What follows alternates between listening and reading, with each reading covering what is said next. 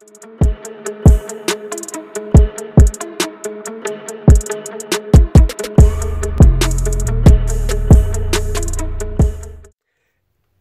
what is up everybody? It is the Teenage Toy Collector coming at you with a new review today, and today the review is of the Transformers Fall of Cybertron Sideswipe. Now, Sideswipe, we can see here, is a Cybertronian car. It looks pretty nice, however, there are some parts where you can see through, and I don't really like that, and I also don't like this piece right here. Now, I don't know if I'm transforming something wrong, but I haven't been able to find how to tuck that in. So, to me, it looks a little clanky right there, and you can see his hands, but other than that, it's a pretty nice, sleek look, and I really enjoy these right here. Some kind of, like, spoiler, but it's not a connected spoiler. I don't have the packaging anymore, so I'm going to put a picture of it up in the top left. So you will see that, and I'm sorry about that, but it's been a few years since I picked this guy up. I actually picked him up at a Toys R Us, and, you know, rip Toys R Us. Oh, and also you could see right through the hole right there. I don't even know if you could have seen that earlier. He does come with a weapon. It's just some kind of gun. I'm not sure if this gun has a name, but it's very, very heavy for him in robot mode, and I'll show you more of that when I transform him, but that can peg in right here, and he can ride around with this huge cannon, and I mean, that's cool. That's cool. I prefer him without it, though. It just looks nicer. He rolls alright, as you can see. For a comparison, here is the Dark of the Moon Jazz. Now, Jazz is a lot larger, as you can see, and they're both deluxe class, but I think it's just because this is a different line. Sometimes that's why I don't like comparing two toys of different lines, because this is the Fall of Cybertron and this is the Dark of the Moon, but however, still deluxe class, still the same price. So you can see there's a big size difference, especially in girth there. And here they are on top of each other. So you can see there's a couple inches there.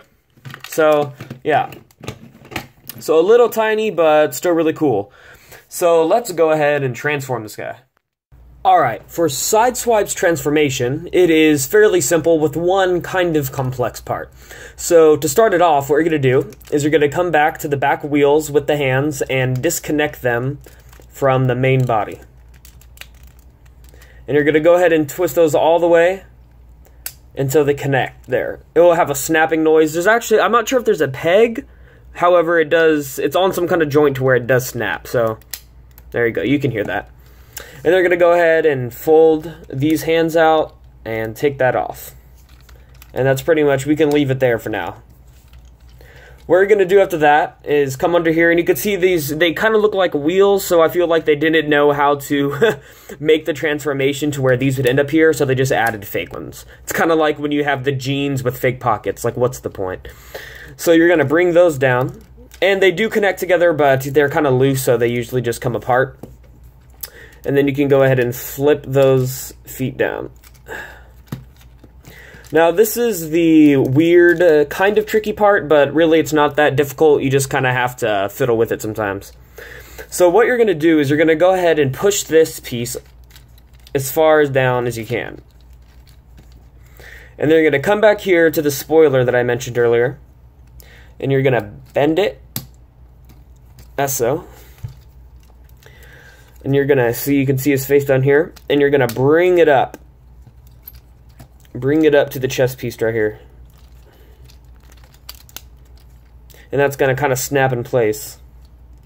So there you can see he kind of has this awkward peeking over his chest kind of look. And I wish they would have raised him up a little bit more, or maybe I'm just missing something. You know, I'm not actually sure. So now you can turn around these. Turn these around, I mean. You know, to make his arms. So you really just have to mess with this sometimes, man. Anyways. There we go. Here is Sideswipe in his robot mode.